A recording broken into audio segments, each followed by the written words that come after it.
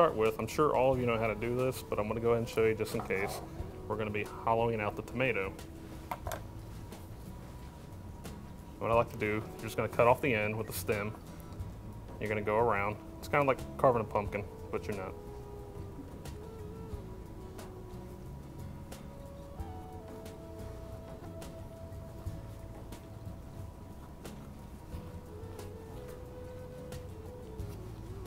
Okay, reach in, pull that out.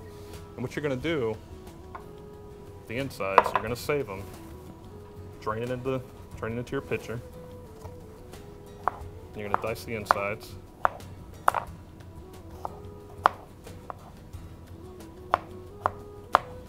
They don't have to be fine.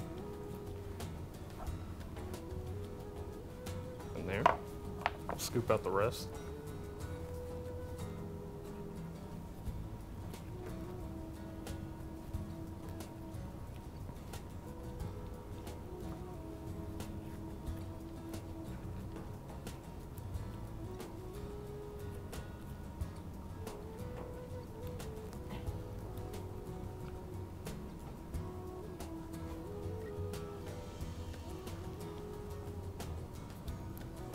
Okay, so we have a hollowed out tomato.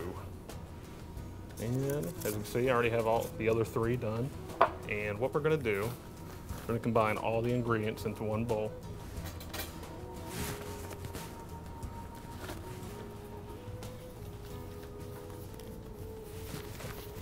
So it's gonna be your 4-ounce pack of herb goat cheese.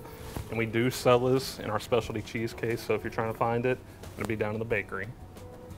Start with that.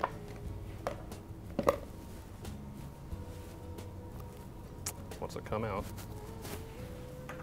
throw our tuna in, and it's white chunk tuna.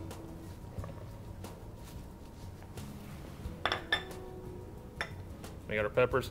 Now, on it, it says, so 2 tablespoons of red pepper.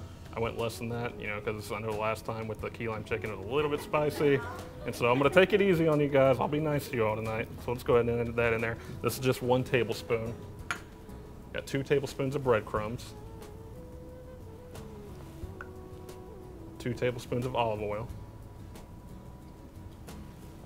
Our Parmesan, now it says 3 tablespoons. I went ahead and just put 2 tablespoons in there since we're gonna keep a tablespoon to the side, and that's what we're gonna use to garnish it with. Now, you don't have to have just, you know, 1 tablespoon. You can put as much as you want on there to make it look nice. We'll go ahead and add that in there. And it says salt and pepper to taste. So we won't put a lot in there.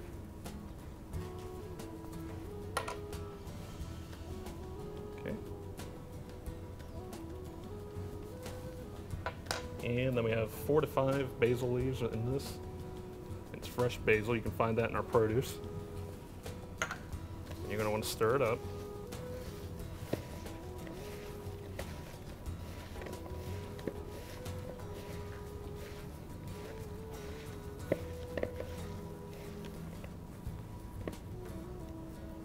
And we're gonna add our tomato mixture.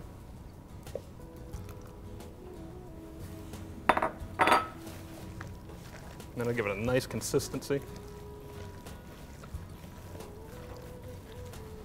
Now, beforehand, I went ahead and I set my oven to a broil. You're not gonna wanna leave it in there too long.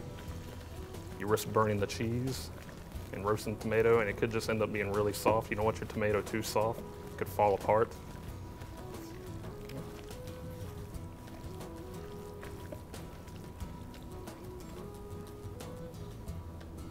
Alrighty. Come over here and rinse the spoon off. It's not the prettiest mixture in the world, right? Well, everything is ugly until you bake it, and after you bake it, it's beautiful. Go ahead and put our cutting board over here. Now I have my oiled up pan.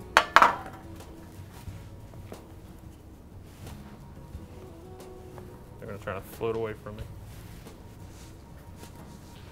Okay.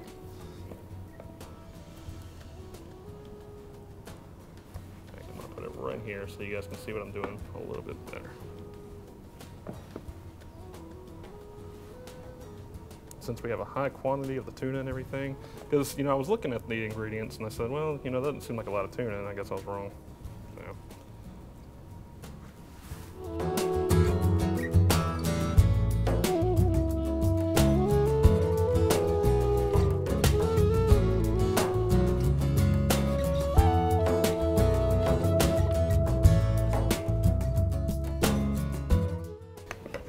Stuff, and so we're going to go ahead and put it in the oven, and you guys are going to have to remind me to keep an eye on it.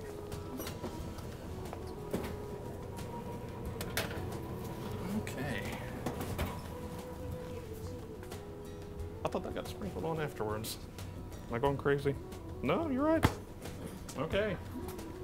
I was testing you guys.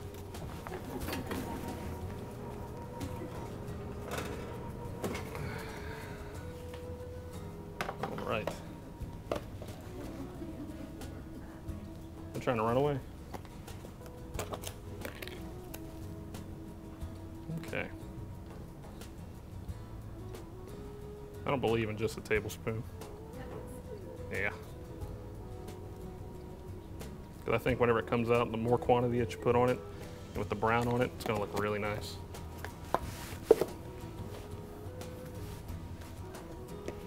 Okay.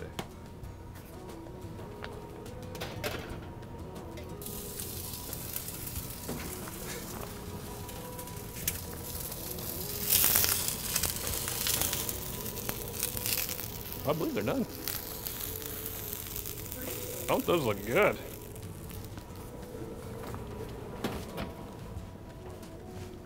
Go ahead and plate those up since they're not going to burn my hand.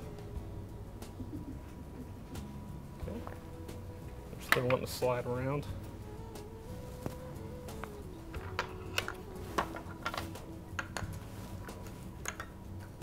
All right. Now, of course, I'm going to dice these up for you ladies whenever it comes to that time.